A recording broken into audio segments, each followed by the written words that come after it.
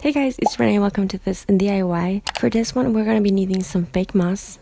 Sorry if I'm talking like super quiet for this video. It's because I'm not in my usual like setup where I usually do my voiceovers. Somebody's sleeping like in the next room, so that's why I'm talking like this. And we're gonna shape it to a square kind of shape. Then we're gonna be using a small piece of fabric. And since I'm making this as the Tiffany's blue box, this is the blue that I'm using. The fabric looks kind of weird. It's because it used to be part of like a towel. As I always say, work with what you have, and that's what I'm doing here. So then I'm going to be taking a hot glue gun and I'm going to wrap my fabric all around my fake moss.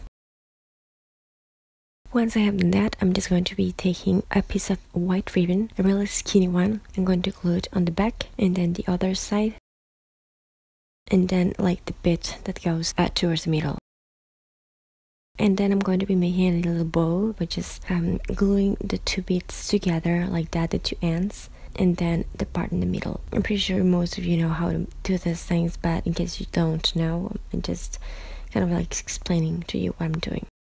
And then towards the middle part, I'm going to be really careful with my hot glue gun. Fun facts about this video: I burned my thumbs easily like 5 times. And it hurts like really bad, but I'm just going to glue those two ends in there. The bow that you are seeing right now, the one that I'm explaining to you how to do, turned out weird. Like one side was bigger than the other, so I had to do it again, and I ran out of material, and that's why this bow looks super tiny in comparison to the other one. And then I'm just going to place some glue gun on the middle, right in the middle, and on top goes my tiny little bow. At this point, I saw the whole thing and I just wanted to make a smaller pin holder, and since my bow was small to begin with, I just went ahead and arrange the whole thing so I would just have a smaller, more square, I guess, item. So this is how I did it. I just removed the whole thing. Sorry about this. If you don't want to redo it as I'm doing right now, make sure you make it a square as possible to begin with, so you don't have to do this extra step. And I'm just going to push my fake moss to make it like compress inside my wrapped piece of fabric.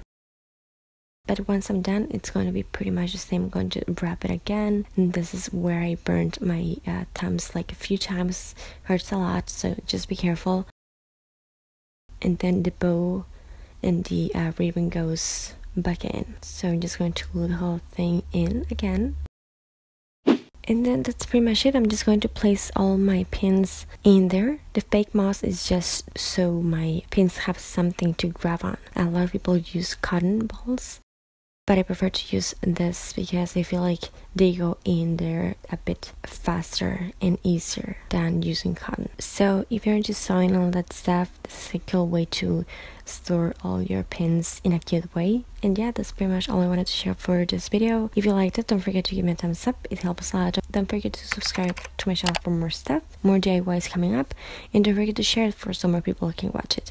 Thank you so much for watching. Sorry about the voice like that, but I just want to share this video real quick. So yeah, I'll talk to you later. Bye guys.